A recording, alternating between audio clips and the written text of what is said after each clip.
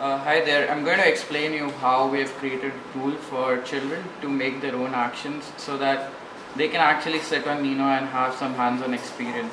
Let's have a look at the tool. It's very basic. You have buttons to disable the motors on the robot. So you just click on the left arm and the left arm can be raised up to a particular position, and then I just add frame and record it. It takes a second or two to record and you're done with the first frame.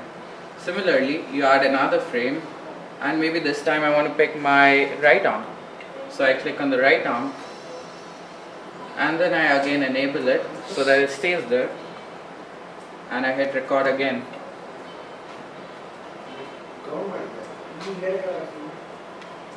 And then I add a neutral frame and I just click save. And I save it as demo 123 maybe.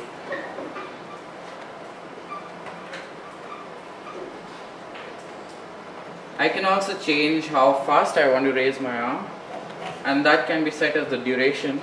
So I can set it for 0.5 seconds instead of 1 second. So my left arm is going to raise twice as fast as the right arm.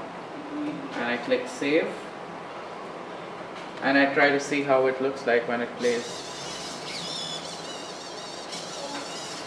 And it does exactly what I told it to.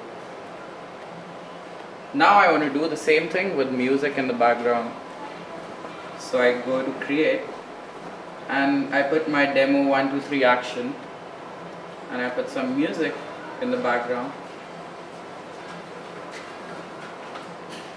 and I hit play.